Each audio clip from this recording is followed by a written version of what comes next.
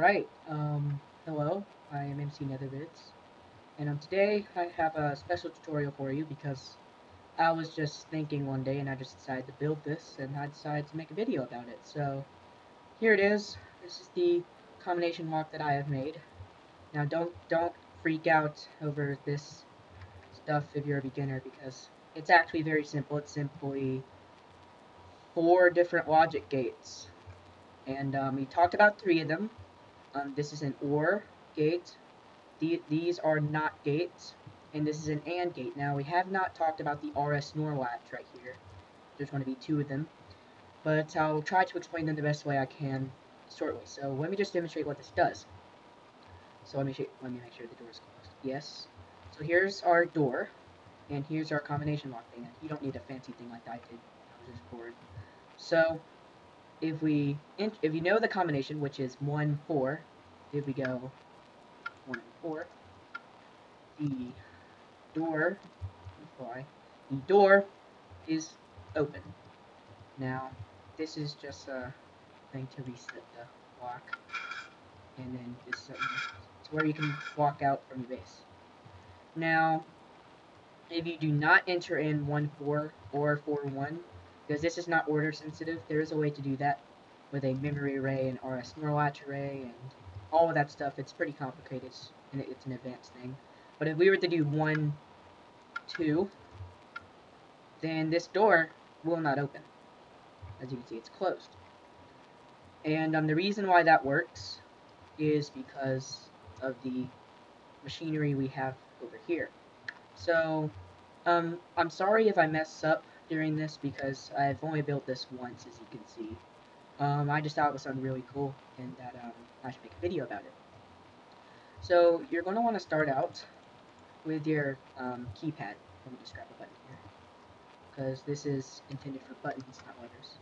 So, you can make this bigger. It's just harder to single out the lines.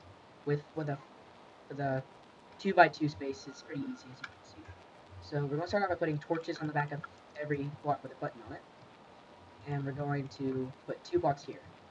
Put redstone on both of these blocks. And then I need a repeater. And then put redstone repeaters around here. And this will single out the lines. So we hit this one, only that one's going to go. Only that one's going to go. Only that one's going to go. And only that one's going to go. So we just single out the lines. Now this is where you're going to want to pick out your combo.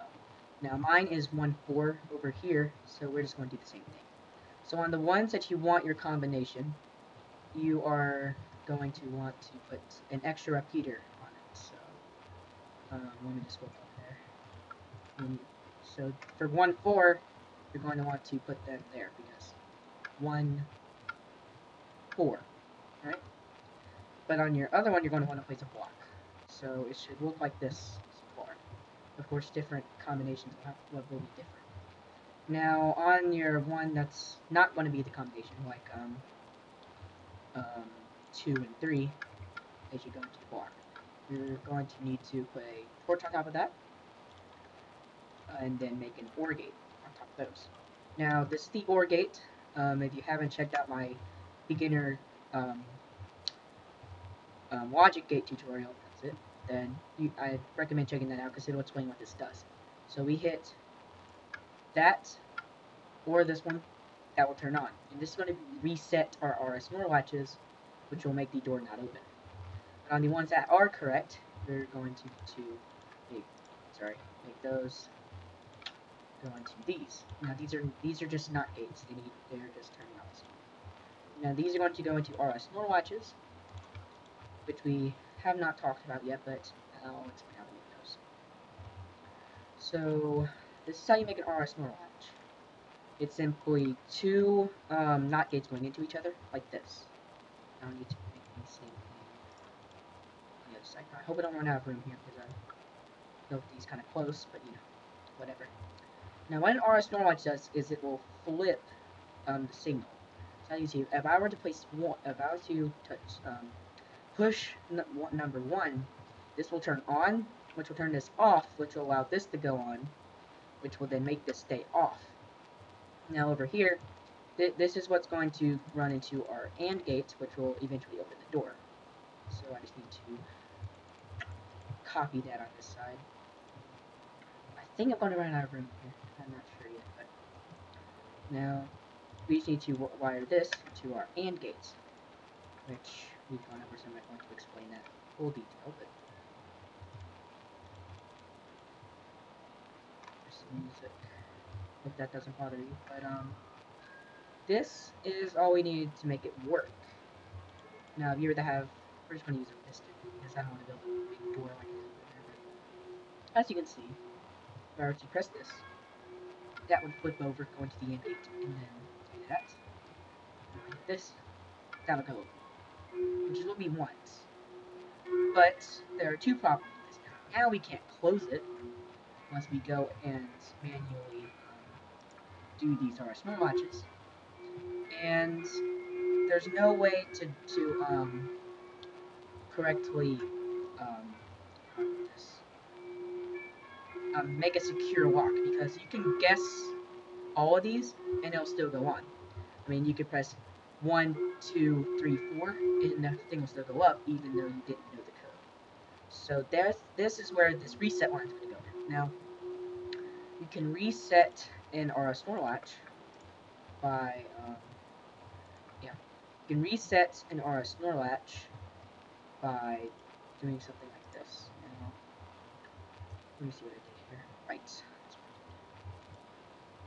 Like I said, I've only built this one, so excuse me if I kind of pause and look stupid, but yeah, that'll work. So this reset line is going to reset all of our will reset the lock if you press the wrong one. So if I hit this, oh, I haven't connected up yet. That's my fault. So if I were to actually connect these two, then we should get all our thing to go down. Not this much. That's a problem. There we go. So it resets both of them to default state, which will turn off your AND gate. Now, the reason why this is important to making a secure lock is because if you have one, right, it will turn that off. But if you were to press 1, 2, nothing happens. So you can go. Now, even though I pressed 1 and 4, it's not going to go up because you pressed 2 and 3. So you can go like that and it'll open. But if you were to press this after that, it'll go down. So you have to know the combination in order to do it. Now, the only problem with this one is that it's not order sensitive. So 4, 1 will still make it open, and vice versa. But the way to make that order sensitive is pretty complicated stuff to understand. That's why this is the beginner combination lock, because it only uses 4 redstone gates. That's literally all it is. Singling out this and then putting in redstone gates. So, all you need to do to make this close from the inside, so pretend this is your door. Well, you don't have to pretend, but you just need to take an input and wire it into the reset line, which will reset the things again and close your combination lock, as you can see I've done here. I recommend using diodes from this, however, because if it goes back, then it's just kind of messy. It might collide with your door, I don't know, but that's pretty much it. Like I said, it's very simple to understand, but it's a pretty hard concept. That's my automatic night light detector saying the time 500 for me. But that's pretty much it. Thanks for watching. My name is MC Nethervids.